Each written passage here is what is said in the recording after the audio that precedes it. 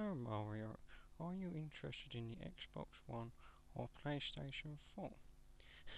The thing is, it's the third Xbox, so why is it called the Xbox One? I know, right? What's the next Xbox going to be called? Xbox 2? Well, I'm happy as long as it has Portal on it. Oh right, so you really like Portal?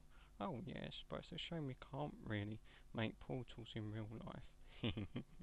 Well, you know, the funny thing is I got this email this morning and it said I could have the powers of creating portals in real life if I just sent 10,000 coins along with my name, address, email, phone number and date of birth.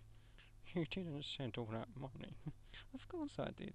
And now I'm going to try out my power portals in Bob-omb Battlefield. It's not fair, Mario. I want superpowers so I can better welcome people into the castle. Alfie, you don't need superpowers, you're fine the way you are. Off the Bob-omb Battlefield.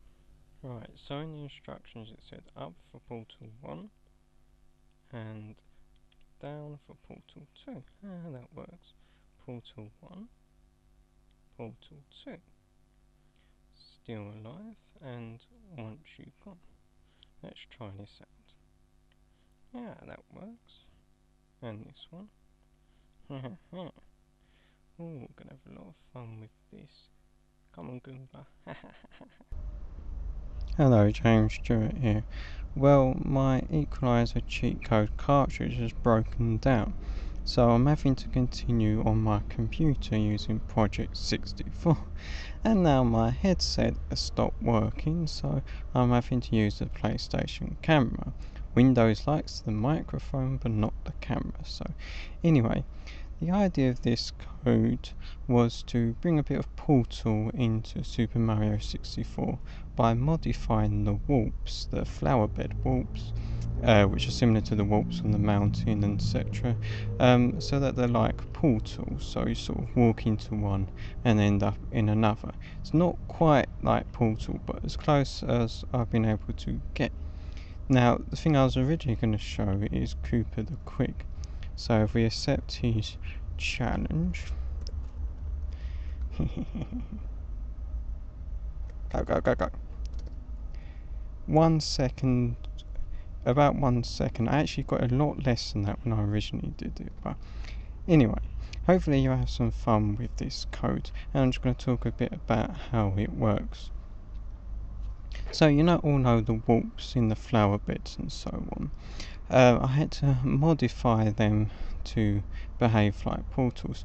First thing, the hard thing was removing the overlays. The overlays, what I call the transitions, where it goes white, or you see the circle or the star, that kind of thing. So the difficulty was in removing those overlays, and also when Mario goes transparent.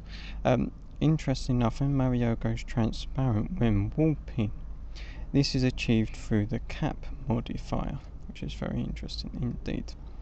As for moving the warps, so pressing D-pad up to place warp 1 and D-pad down, portal 1, D-pad down for portal 2. This is a mini program which checks the D-pad and then moves the warps to Mario's, or a bit in front of Mario, position. So it's actually moving the warps, but I made them to look like portals. Here's Cooper the Quick. Yeah, so I used the 0 colourful character, which will then the 1, 2, etc. come out the red coins. And also used on the HUDs at 0, as you can see. I just gave them that graphic and made them larger so they look like a portal.